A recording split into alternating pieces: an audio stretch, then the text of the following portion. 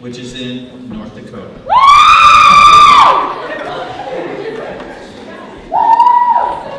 Kind of cool. Monsignor Shea was, in 2009, he was made the 6th president of University of Mary, and he was the youngest college or university president in the U.S.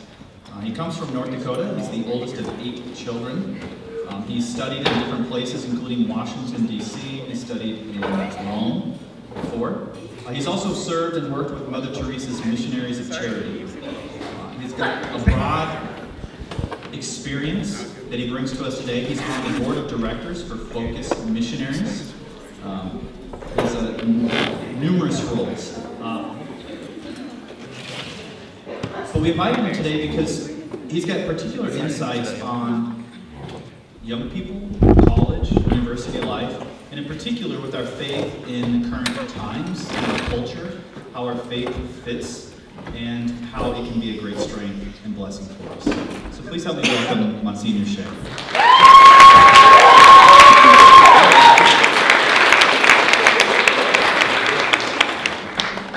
Everybody, great to be with you. Why don't we start with prayer? In the name of the Father, and of the Son, and of the Holy Spirit. Amen. O most high and glorious God, cast your light into the darkness of our hearts. Give us right faith, firm hope, perfect charity, profound humility, with wisdom and perception, that we might always know and do your most holy will. Amen. I'm really grateful to Father Lowry for his invitation to come and be with all of you tonight, and an admirer of him already. I think that the work that he has done here over the course of 11 years at the Newman Center in Northern Arizona State has already borne great fruit. And so it's great to see that here in the evident faith that all of you hold in your devotion, in the celebration of the Mass, in the full adoration chapel before Mass, in the reverence with which the servers serve the Mass, and in Father's really magnificent homily in which he reminded all of us what it means to trust in God in the midst of suffering, setback, and disappointment. And so, Father Lowry, thanks for having me here. I'm really grateful for that.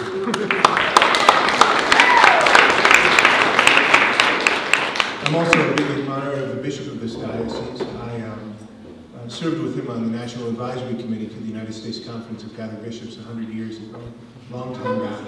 And he and I conspired on certain things, and I've always admired him because his mind is clear like a bell. It's very beautiful. His devotion to the church, his love for the people whom he serves, and his clarity of mind about questions of doctrine and morality is really something to be admired in a bishop.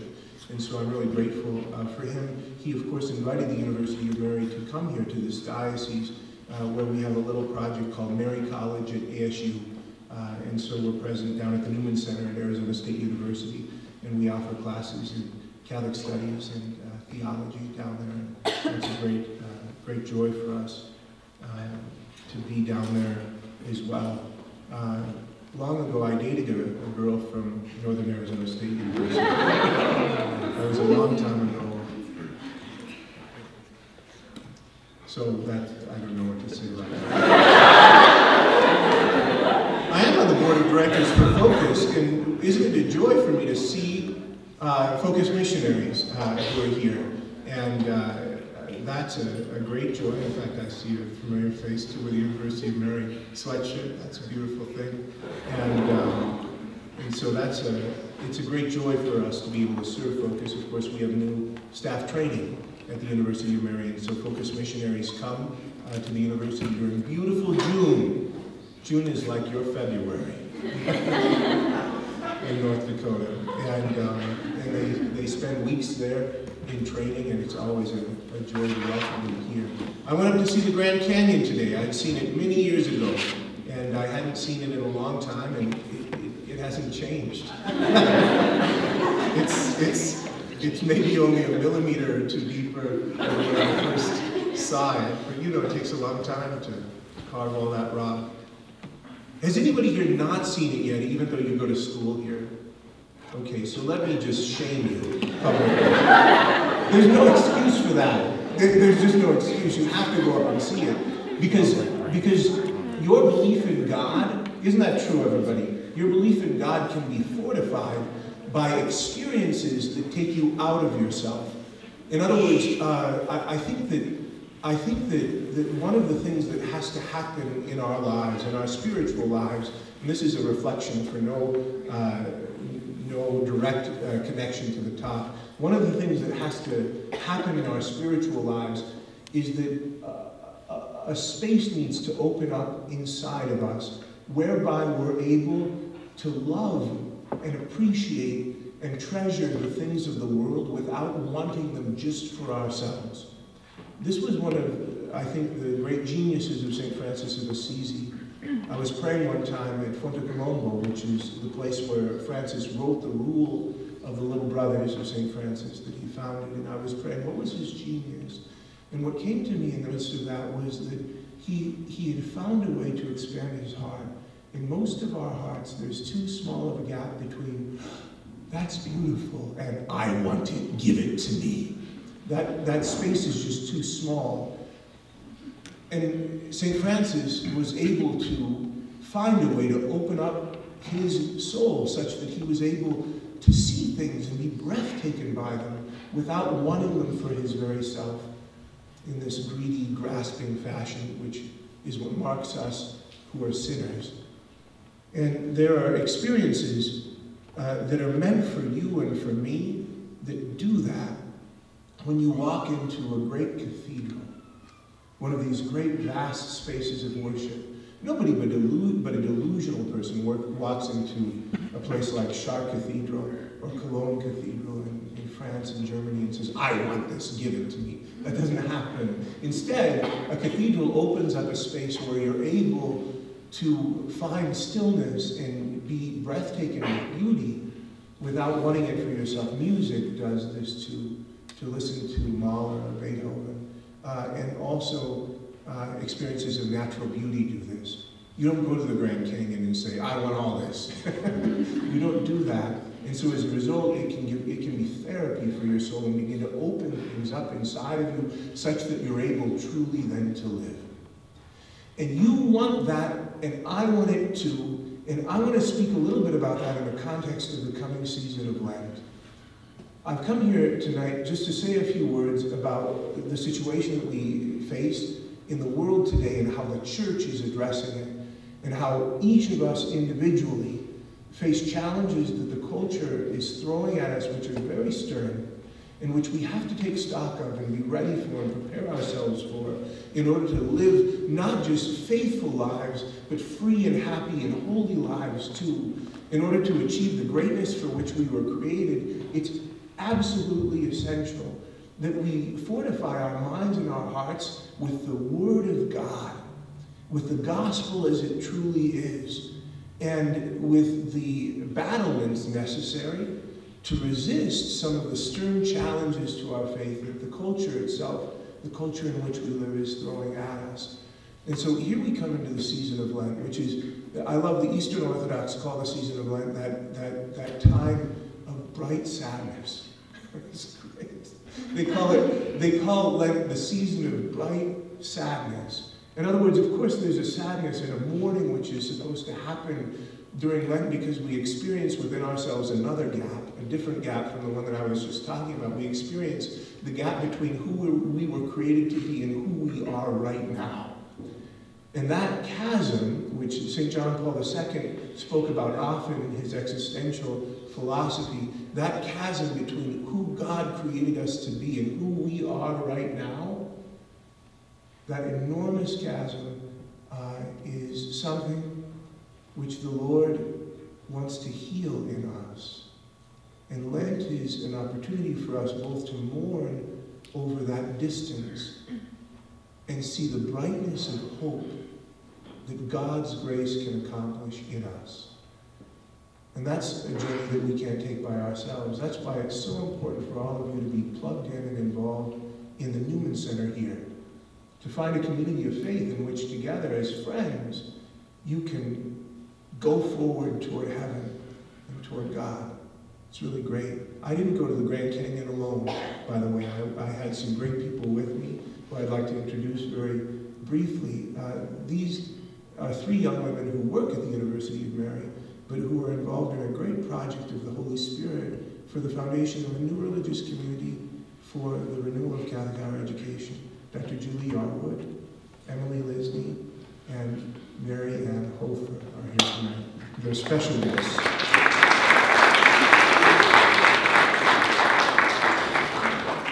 So in any case, the season of Lent, we come to the season of Lent and we hear words that we've heard so many times from St. Paul's second letter to the Corinthians, right? This is the centerpiece, kind of, besides getting ashes, it's the centerpiece of that Ash Wednesday service, the words of St. Paul, where St. Paul is quoting Scripture and says, in the words of God, in a time of favor, I heard you. On a day of salvation, I helped you. And then St. Paul says, behold, now is the time of favor. Now is an acceptable time. Now is the day of salvation. In other words, there is a moment for us in which we're meant to be renewed and reminded. And we have to call to mind, and I'm going to say just a word in a moment about how the truths of our faith are sometimes slippery to our memory, how oftentimes we need to be reminded of them. But let me say a word first, just briefly, about our current cultural situation. We are living in a time in which the Christian foundation upon which Western civilization was built has rapidly been slipping away. The cultures of Western civilization, and to include our own culture here in the United States, was founded upon Christian understandings about the human person and the world in which we live. And many of the institutions have a Christian foundation to them originally. And yet, for the last 300 years or so, in an intense way here recently, there's been a thorough and a deliberate de-Christianization of things, such that now we find ourselves living not in a pagan culture. Sometimes people say that and it's not true. C.S. Lewis, who I like very much, once said, oh, no, we're not living in a pagan culture. He said, give me a good old pagan. A pagan is just a Christian waiting to happen. That's not what we have here. What we have instead is a post-Christian culture. And he said that there's a difference there, and he used this phrase. He used it. I didn't use it, but I'm quoting it, so I'm only partly culpable for how sharp and painful it is. But he said it's the difference, dealing with the original culture that the first Christians evangelized versus the culture in which we find ourselves, which is a post-Christian culture, in which people think that they've heard the gospel, that it has nothing to do with their lives and they've had done with it. It's the difference between wooing the heart of a young maiden, winning the heart of a young girl who's looking for love, as opposed to trying to win back a jaded and cynical divorcee. That's the difference. And it just illustrates how very hard it is, because we live in a culture in which people think they know all kinds of things about what we believe and who we are. They don't think oftentimes very good things about us, and maybe they have bad memories from their childhood or whatever. But the Christian foundations of our civilization have been slipping away. We can make a great mistake in a time like this, and that's this. We can go about the work of the church in a business as usual mode. In other words, we can make a huge mistake by saying, you know what? We're gonna do what worked in the past, and we're going to expect the same kinds of results. No, the church has to actually think and shift and go into a different mode in a time that's not what I would call a Christendom time. And by Christendom, I don't mean the medieval situation whereby the church and the state were closely related and where there was that formal alignment. I mean a time in which the imaginative vision of people, the way that they saw their lives, the way that they saw the world, the way that they related to the institutions schools, government, were deeply founded by Christian ideals and values, by the gospel, seasoned by Christ. That's a Christendom time. Now we're shifting back into something more like an apostolic time. And when the popes here recently have been talking about the new evangelization, so Paul VI talked about Europe becoming a mission field. John Paul II talked all the time about the new evangelization. Benedict XVI established a dicastery at the Vatican for evangelization. Pope Francis is talking about this all the time. In fact, he said very poignantly, he said in Aparecida, which was a gathering of the Latin American bishops, he said, we aren't living, everybody says that we're living in an age of change. No, we're living in a change of the ages. A seismic shift. The tectonic plates of culture and civilization are moving in a way that they haven't moved in hundreds of years. And if the church doesn't adapt her strategies to that and develop antibodies against a new aggressive secular culture, they're going to take us off one by one. We won't be able to stand up in those stern winds. The church will survive. The church will always survive. But we ourselves, building the church in our age is like building a house in a gale wind. It's hard to do. It's worth it because then you can be inside. But it's hard to do. And so we need constantly, everybody, to find ourselves rooted in the Word of God and returning to that Word for what's foundational to us in our lives. Okay? And I want to say just a word about why we need to be reminded constantly and why, for us to participate in this new age of the church, for us to meet with joy, with a winsome gladness, as happy warriors of truth and faith and hope and love, to meet the challenges of this new culture. In order to do that well, we have to drench our hearts and our minds in the teachings of the church, in the teachings of Jesus, his own presence, and his word in our lives. St. Peter, writing in the New Testament, says to his hearers, I will remind you of these things all the time. Even though you know the truth of them, even though you founded your life on them, I'm going to remind you of them all the time. And so I want to just ask a question with you tonight. Why do we have to have Lent every year?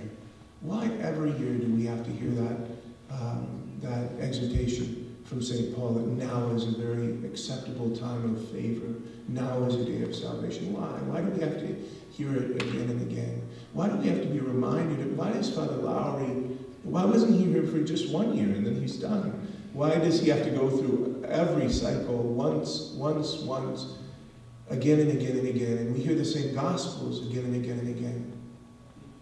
And that's because there's something about the truths upon which we found our lives which have a different character, a different texture than other truths in our lives. And so once you know the capital of Great Britain or Greece, for instance, you don't have to be reminded of it 12 times a day. That would get wearisome.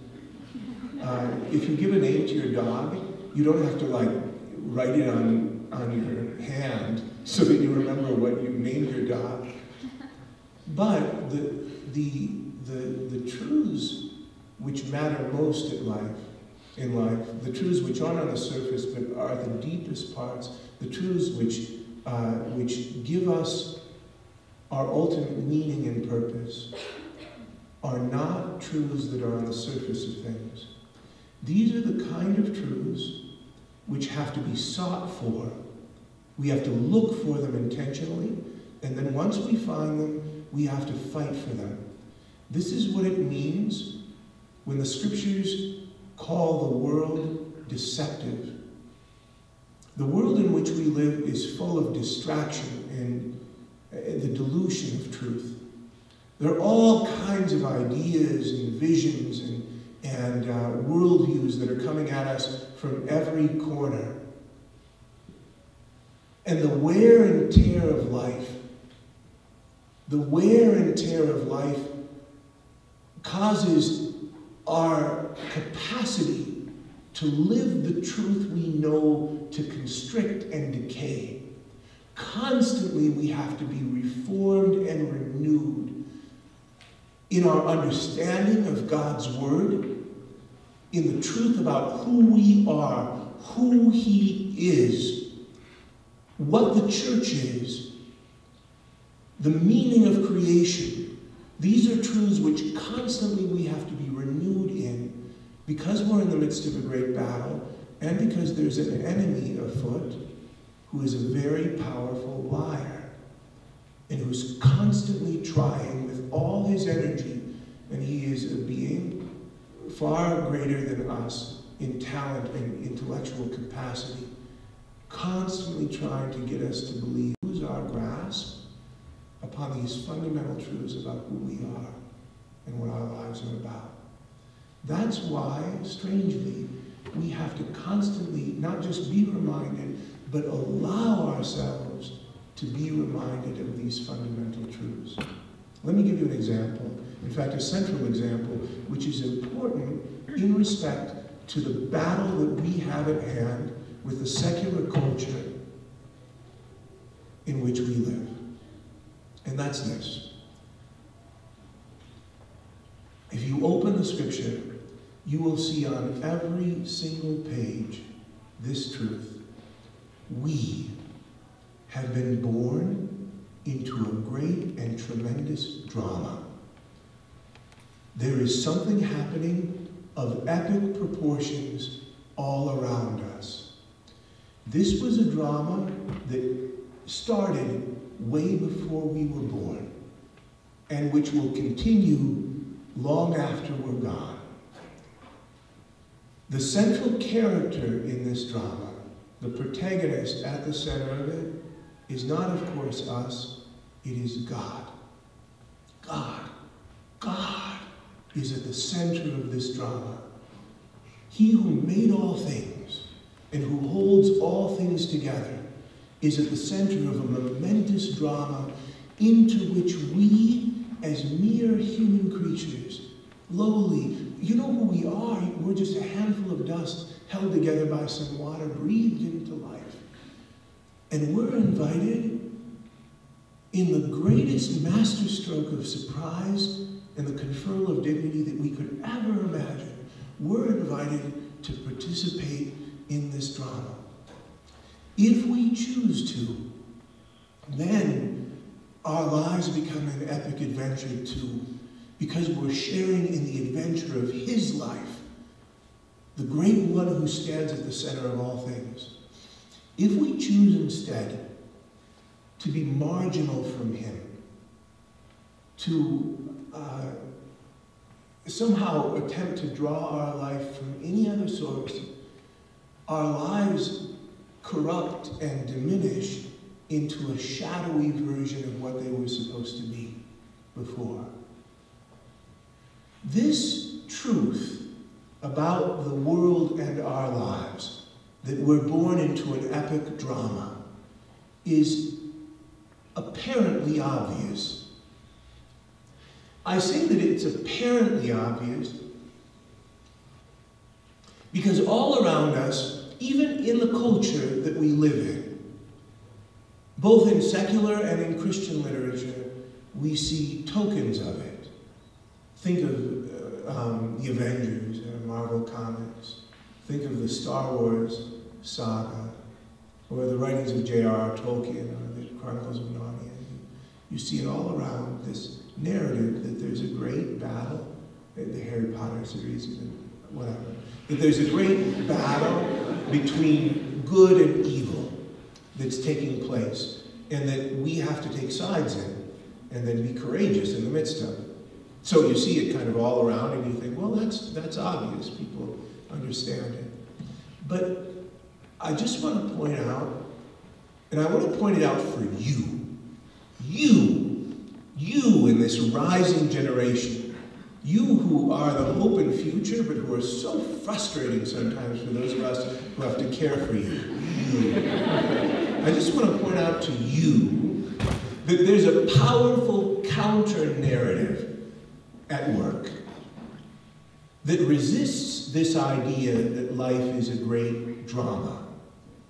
This counter-narrative is all around us, and it's very powerful. And if you stop fighting for the first truth, you'll slip into it like that. And here's the counter-narrative. Life is not a great drama. Life is kind of a neutral place, like a playground or a field of opportunity. And it's meant to be characterized in a relatively uneventful way by pleasant things. Family and friends, and hobbies and vacations, and a little bit of work, and taking Instagram photos of our food. That's what life is supposed to be like. And what's more, we deserve that kind of life. That life is owed to us by our parents, by our spouses and our friends, by our employers. We deserve that kind of life, and if we're not provided with it, that's not right. Some grave injustice has been done to us, and we should live from a fundamental place then of resentment. And our lives should be characterized at that point by a great refusal. A refusal. In other words, I refuse because I was owed these things, and I don't have them. I refuse to live a life of purpose and meaning. And then my life is characterized not by gratitude, which is that which opens us to grace and to life and to joy, but rather by a steaming, terrible kind of resentment.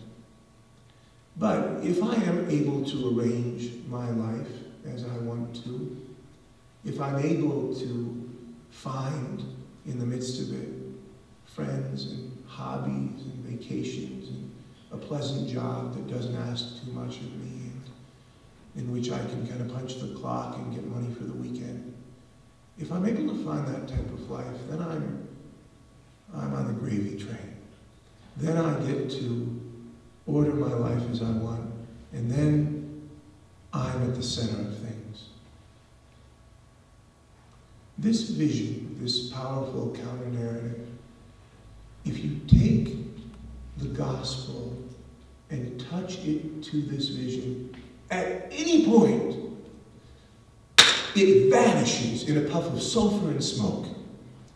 And it's shown to be a complete illusion, a siren song, a lie.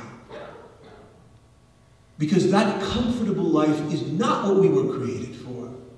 We were created for greatness, and nobody owes us nothing. God is the center of life. And to be incorporated into His life, to find the truth of His life, to seek it, to find it, to fight for it, that's the great adventure of life. And anything less, that's not for us. I'll tell you what's interesting to me, and this is why I was shaking my finger at you just a little bit ago. What's interesting to me, I've got great people that I work with at the University of Mary. Way better people than I could ever deserve. And my brother, I have a younger brother who's a priest too. He's the chaplain of the university. My brother and I, we talk from time to time about some of the challenges that we face.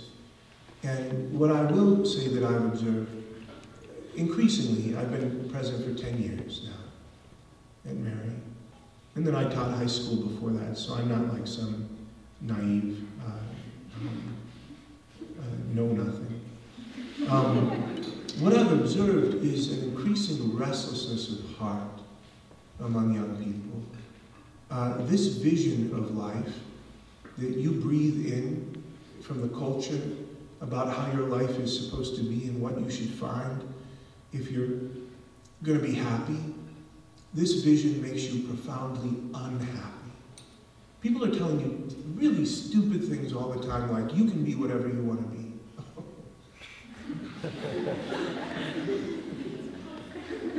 or find your passion and followers. I think I see something of the good intention behind saying those kinds of things, but actually, in my experience, when you say that to a young person, you fill their life chock full of anxiety. Because that's a lot of pressure to say, you can be whatever you want to be. And it also is, I think, is a profound lie about how we're put together, because God created us for something. And we can be happy if we find that. And it's a better thing than we would have thought up anyway. It's way better, because he's more creative. He has more foresight. And he put us together. And he didn't put us together like as junk or as an accident. He did it on purpose, each of us, with a dream for our lives. And to find that, that's the pearl of great price. Not whatever you want to be. Because whatever you want to be means you've got to make yourself up from the ground up. And that's a lot of pressure. And it fills the air with anxiety. And as a result, what I've seen is a profound sadness. Sometimes it's accompanied by legitimate and serious mental health issues. But I think in general, I would characterize, and it's a great sadness to me, a sadness of a different kind of a heartbrokenness, to see so many young people come to university, even to a place like the University of Mary, and some of you have been there. It's kind of happy land, you know what I mean? It's a great place. Even in February, you hobby people, people can't survive. Coats work, you just put them on and they work. It's not like we're dying all the time. You know, we light fires and sit in tents and... Anyway, and so what should be this extraordinarily joyful period of life, a time that you'll never get back again. I mean, these days for you, they're amazing days. You have the time in your life to foster friendships that will last far beyond this season, to read great books, to have great conversations, to come and hear Father Lowry's sermons here at Mass. You've got all of these profound opportunities. And yet, there's a restlessness, a sadness, a profound anxiety, which I've seen set upon this generation.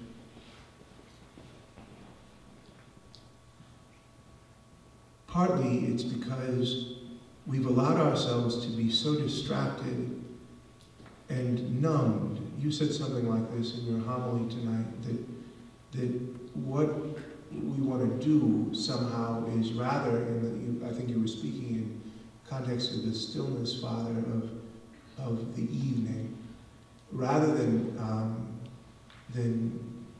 taking that moment to hold our whole selves up to God and have Him tell us who we are. Instead, because we are afraid, we divert ourselves, we reach for our iPhone, we lose ourselves in distraction, we fragment ourselves so that we don't feel whole, but at least we don't feel dead. You know, don't you, this now famous experiment which was done at the University of Virginia, where they took a group of young people, your age, and said to them, we're going to put you into a room. And you'll be all alone for 25 minutes. The only thing in the room with you will be a button, which if you push it, will administer to you an extremely painful electric shock. Do you think that you'll push that button? Well, that's not a calculus question. So the majority of people said, no, I won't push the button to shock myself. And then the people were put in the room, 47% of the women and more than 60%, I think 65% of the men, administered to themselves one or more painful electric shocks because it was too desperately painful for them to be alone with themselves for 25 minutes. Blaise Pascal said long before that, it's probably an exaggeration, but it's a point. He said that the whole problem in the world is that a man can't be alone with himself and his own thoughts in his room for 15 minutes. We're incapable of this. And this makes us very unhappy. And it fills us as well with this constant modern plague of boredom. Boredom. Sometime I hope you pick up this little book, Lost in the Cosmos by Walker Percy. Percy was a convert to Catholicism. He grew up in a family of great tragedy. His father and probably his mother committed suicide. His uncle committed suicide. He grew up in a house of suicide, and he himself was sorely tempted to it. He was trained as a physician, and then became a journalist, and then a novelist, wrote novels like The Moviegoer. But he wrote this funny little book. It's actually very, very funny, called Lost in the Cosmos, which he subtitled The Last Self-Help Book. And at the beginning of it, he puts a little quiz as to whether or not you need to read the book. It's so funny. And so there's a little quiz in which he engages in various thought experiments where you can like quiz yourself to give yourself a sense of whether or not you're lost in the cosmos. Right? And so if you're lost in the cosmos, you have to read his self-help book. It's all tongue-in-cheek. The whole thing is drenched in irony. It's very funny. But it's not for everybody's taste. But it's very funny, unless you don't have a sense of humor or can't read.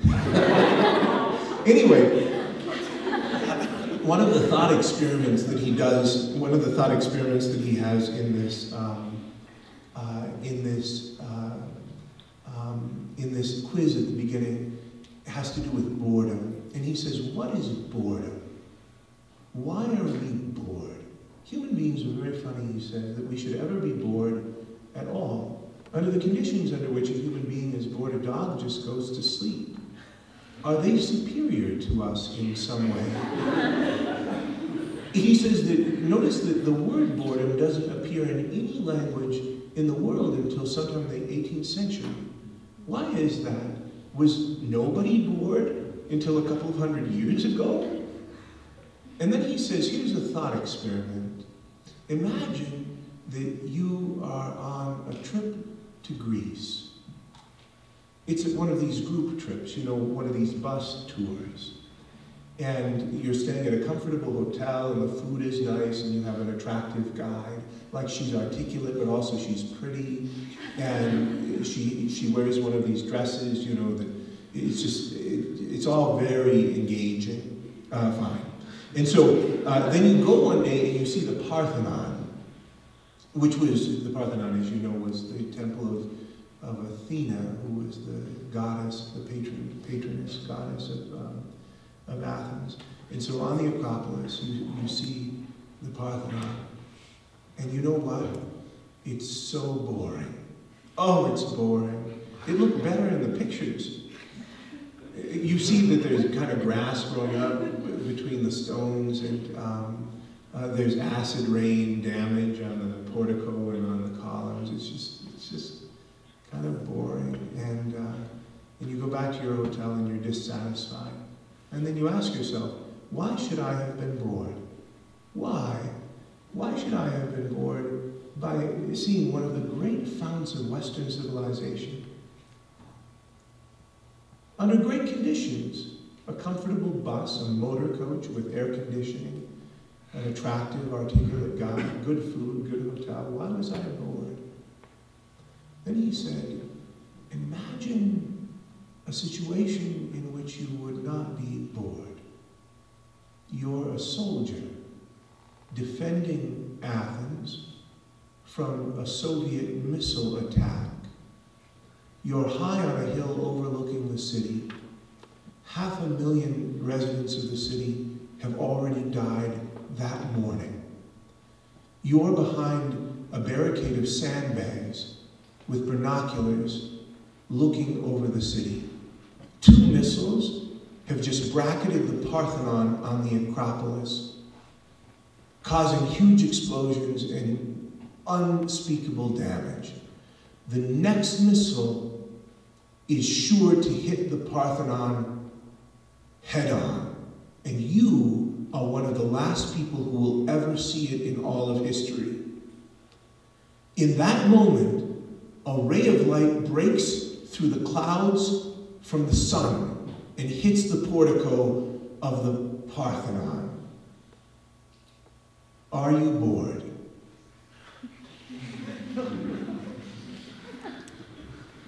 And the answer is no! The answer is that you're not bored. Why? It's the difference between seeing your life as a tourist and seeing your life as a soldier. That's the difference. If you live for a life of comfort, a life of self-satisfaction, if you are not continually fortifying yourself against the lies that the devil will tell you about who you are, who God is, what the world is for, unless you constantly are fighting for the truths which you've received, which recreate and renew your soul and cause you to stand up straight as you're meant to do as a child made in the image of God, unless that happens for you, you will live a life, even though you might be comfortable, of utter boredom. Robert Percy calls boredom the self stuffed with itself. It's a devastating phrase. The self stuffed with itself. What happens to our lives when we believe the lie that we were made for comfort instead of for greatness is that our lives deteriorate into one damn thing after another. And there's no meaning, no purpose, sound and fury signifying nada. Nothing. And that's not how we were supposed to live.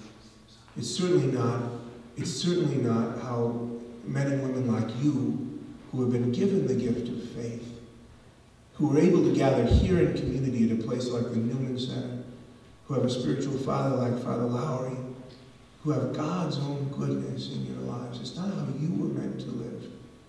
But if you think it's automatic, if you think you can just coast through, if you think that it's ever going to get easier before you die. But I have this word for you, and I say this to our students at the University of Mary too. Life is hard, but it's good. Life is hard, but it's good. And the fight is worth it. And it's filled with joy. And God's power is all around us. And He's fighting for us. And all we need to bring to it is an openness and receptivity to His grace and just a little bit of human grit. I know the grandmother of Katie Ledecky. She's a donor to the University of Mary. You know, the Washington Post had this article about Katie Ledecky not long ago, and the headline was how Katie Ledecky became better at swimming than anybody's ever been at anything. Her grandmother sent it to me immediately. She had a little smiley face. How Katie Ledecky became better at swimming than anybody's ever been at anything. But there's a story. If you read the book Grit by Angela Duckworth, who's a social scientist, a very interesting book. She tells a story about Katie Ledecky's first race in a pool. So she was a little girl, and she goes to the pool, and she swims from one side to the other, and she gets out, and her dad said to her, Katie, this is on tape, she said, Katie, how is it? And she said, great! And she said, great, and then she waited for a few seconds, and then she said, that was hard. And then she smiled ear to ear. I love this image. I love it, I love it, I love it. She said, how was it, Katie? It was great! That was hard. And then she lights up. That's the way we have to live our lives. That's how it's supposed to be. That's the adventure of life with God. And in the meantime, it's a really good idea to trust Him. Because when darkness comes, when we don't see our way forward, He sees. He sees. And we're firmly in His hand. I can't come to a Newman Center less than a year after the canonization of John Henry Newman without ending with something from him. something you've heard before, but then something maybe you haven't heard, because we're experts in the Catholic Church at condensing things. Give me just a second and I'll find it. So here's what you've heard before. God has created me for some definite purpose.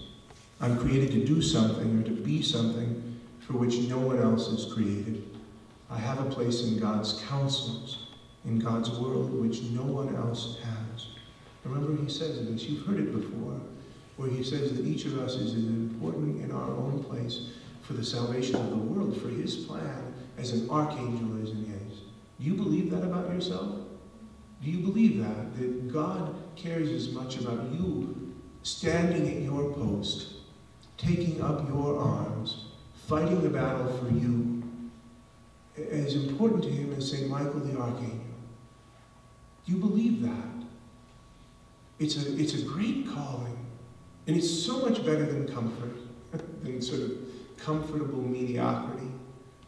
It's what you were made for. Whether I be rich or poor, despised or esteemed by man, God knows me and calls me by my name. God has created me to do him some definite service. He has committed some work to me which he has not committed to another. So you've heard that in various forms before. But have you heard what comes next? God knows what is my greatest happiness, but I do not. Thus, God leads us by strange ways. We know he wills our happiness, but we neither know what our happiness is, nor the way. We are blind. Let us put ourselves into his hands and not be startled, even though he leads us by a strange way. Let us be sure he will lead us right. It's hard for us, isn't it? We who are so attached to the world. We who breathe the air of the culture all around us and feel constantly tempted to slouch back into former ways before the conversion of our minds and hearts. But this is the way for us. It's the only really true way for us to live. And it's a pathway, a sure pathway, through darkness to light, through pain and suffering, as Father preached about tonight, into true belonging, happiness, and deep joy. That's my prayer for all of you, especially as Lent dawns upon us. May it be for you a time of very sad brightness. God bless you all. I'm happy to take just a few questions if you like. What do we have, Father? 10 minutes, and then I turn into a pumpkin. Questions, comments, insults?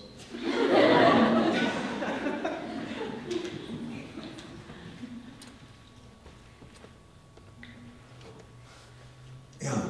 Harvard University. There's a guy who believes he's created for greatness.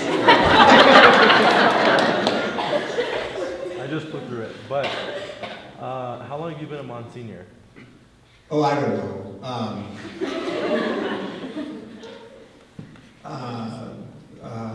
Maybe like 2014, something like that. I don't know. It was the very end of Pope Benedict XVI. I was in the last batch of Monsignors made by Benedict XVI. But you know that the whole thing is, it's just something hard to spell. It's purely an honorific. My favorite thing that I've ever heard about Monsignors is, do you know what a box elder bug is? Do you have those down here? They're these bugs that appear kind of in the fall when the sun comes out and they have little spots on them. And a priest said once that a Monsignor is like a box elder bug. They have spots, because you know we wear cassocks with the fuchsia buttons, and nobody knows what they're good for.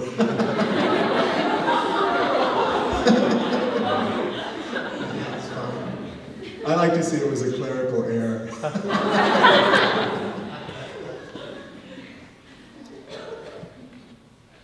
Father. So I think is the tagline for University of Mary for life? life? For life. Does it tie into what you're talking about tonight? Yeah. So it's from our overall strategic plan going out to the year 2030, which was entitled Education for the Whole of Life. Education for the whole of life. But we love that, for life, because it means that it's a way of seeing life. Of course, we're pro-life as well. You know what I mean? We fight for unborn children, for the elderly, for the vulnerable. It has that whole sense of the deep drama and adventure that I was talking about earlier. Yeah, I love it. Our tagline is University of Mary for life. And you should be for something, not just against everything. Don't you think? That's what I think, anyway. I don't know. Yes? Can you describe your vocation story? Yeah, sure, but you're going to be disappointed. So, no, I mean, seriously, you'll be deeply disappointed. It's funny, I tell something of this story in a dumb little pamphlet that I wrote. So the NCDVD, what is that? How do you say it? National Conference of Diocesan Vocation Directors. The NCDVD has published this little series of booklets, of which Father Lowry has on display 2 of them, not the one I wrote, but the other 2.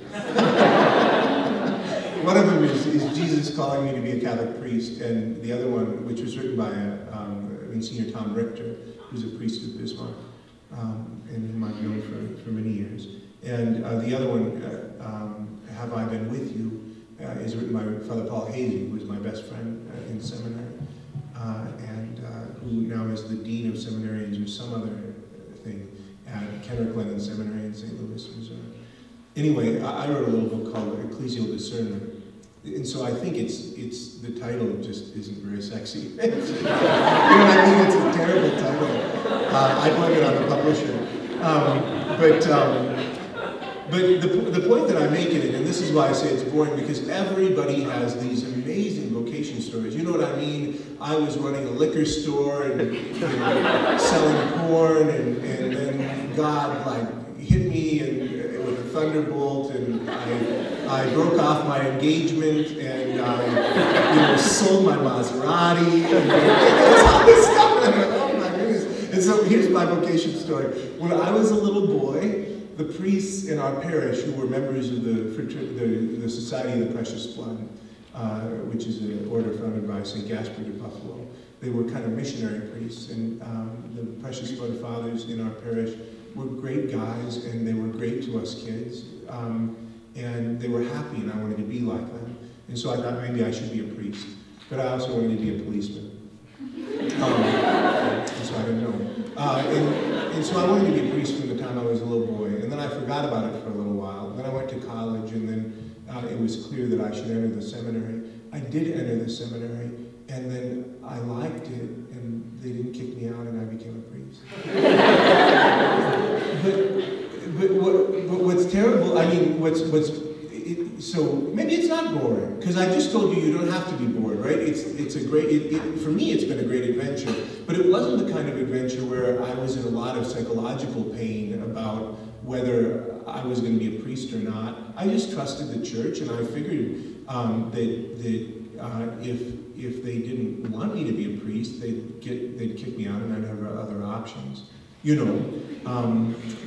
and so, and I prayed, and I studied, and the Lord was really, really good to me. And what's interesting is, if you ask my brother, he has a very similar story. There wasn't a whole lot of drama for him. And I think it was, our parents really raised us to really love the church and trust the church. And so we realized that we weren't ever discerning by ourselves. You know what I mean? It wasn't ever like, I have to figure this out. It wasn't because I was super wise or anything. I just never thought, oh, I have to figure this out. And that's helped me in terms of the work I've done as a priest too, both working in a high school and then running a university. I'm kind of an institution guy. I love institutions and love kind of figuring them out and seeing how they can work better and looking at things and then saying, well, we can't do this right now, but we can sure do this, and we did this already, but now it's slipping, and let's get it back. All of that stuff, for me, is just great. because I think that God cares about that, and so so that's sort of my vocation story. May you have peace in your discernment too. Unless you shouldn't have peace, then may you have turmoil. Everybody's story is different. God's amazing. He's very creative. What else, everybody? Yes? What's your favorite book? Oh, man. So I don't know. I mean, so here's the problem for me. When people ask me what, and this happened just today, we were talking about favorite things, and I don't have like a Julie Andrews song about soft warm ribbons and warm summer kittens. I don't remember. I don't have that. I should probably write one. It would make this moment easier. But what happens for me is that I just say what I really like, and then, there's a book by G.K. Chesterton, Orthodoxy. Have you seen it? That's a great book. It's just a great book. Prayer for Beginners by Peter Kraft. It was very helpful to me at a certain point in my life. I don't know if I'd say today a novel by C.S. Lewis called Till We Have Faces, which for me is just one of these heart-wrenching, life-changing explications of the texture and tone of human love, both how human beings interact with divine love and how they love each other badly and well. So here are a few. There are others too, but I just,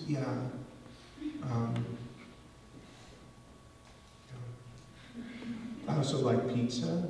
I like Chick-fil-A, that was nice, huh? Yes. New Rockford, North Dakota. That's great. She's from a very auspicious place. It's a great place. Would you give us some practical tips on how to live a season of bright sadness like this Lent, or things to take to prayer? Yeah, I certainly will. So when I was in Rome, one of the things that happens in Rome during Lent is this practice called the station churches. And so the sort of the 40 oldest churches, more or less, in the city of Rome, I'm using that a little bit loosely because there's some variation there, but the 40 kind of most, the 40 kind of legacy churches in Rome each have their own day during Lent. And what happens is that at the North American College, where I studied for the priesthood, during Lent, a group of guys will get up really, really early in the morning and make a pilgrimage to that church. Sometimes these churches are closed all through the year, and it's the only time you can see them. But even if they're not closed, oftentimes they're kind of jammed full of tourists and stuff. But what happens is, when you go early during Lent, you get to celebrate Mass there, kind of in the quiet, and you see the church as it's meant to be seen. It's very lovely. And then, of course, the readings of Lent, the prayers of Lent are just so potent. And more than that, we would say the rosary walking through the streets of Rome before all the tourists have woken up, and so it'd be in the quiet of the cobblestone. And you see people out sweeping the streets, and the sort of the soothing sound of early morning work, the day breaking, the smell of freshly baking cornetti and other bread, the brewing of coffee. It was amazing. And so I would do this, and as part of my Lenten practice. And one time, I got a visitor from the United States who had been the professor at Catholic University who had directed my master's thesis in philosophy. And I remember when he directed the thesis, he would take red pens and cross out whole pages. You're wrong, you're wrong. And so we were still friends. So he and I were having coffee on the Borgo Pio, which is a little street near the Vatican. And I said to him, for Lent, like the last couple of years, I've been doing these station churches. And I almost feel bad because I kind of enjoy it, and you're not supposed to enjoy what you're doing at Lent. And he said, well, you're wrong again. He said, you're wrong again. He said, Lent isn't about doing deadly things. It's about dealing death to the deadly. That's what he said. I've never forgotten that. I think it's very good. And so here's a practical thing. Sometimes the practices of penance, prayer, and almsgiving that we're called to in the midst of the Lenten season will have a chastening effect upon our bodily appetites. They're meant to. It's not supposed to be easy. But it's also not supposed to be torture. You know what I mean? Don't try and be a hero. You know, Jesus is the hero. And so just plug into that. And so the practices of Lent are not supposed to be deadly in and of themselves. They're supposed to deal death to the deadly. In other words, the death that we have in us by virtue of the fall is meant to be put to death by God's radiant grace operating in us. And Lent is a great time because it is a season of special grace. In other words, it's the time of favor. It's an acceptable time. It's the moment in which we can really full-throatedly ask for God's help because he's told us, particularly, he wants us to, and he's ready to assist us. And so a little bit of practical advice is to remember that. It's the best practical advice I ever got in respect to Lent. It's not about doing deadly things. It's about dealing death to the deadly. Everybody, I'm so pleased to be with you. Why don't we give glory to God and fill our hearts with gratitude for the chance to be together, and then maybe we'll be in heaven pretty soon. And that'll be great. Glory be to the Father, and to the Son, and to the Holy Spirit, as it was in the beginning, is now, and ever shall be, world without end. Amen. May Almighty God bless you all and keep you safe, fill you with grace, give you greatness of soul, give you great humility and holiness in the name of the Father, and of the Son, and of the Holy Spirit. Amen. Thanks for listening, everybody. Great to be with you. God bless you.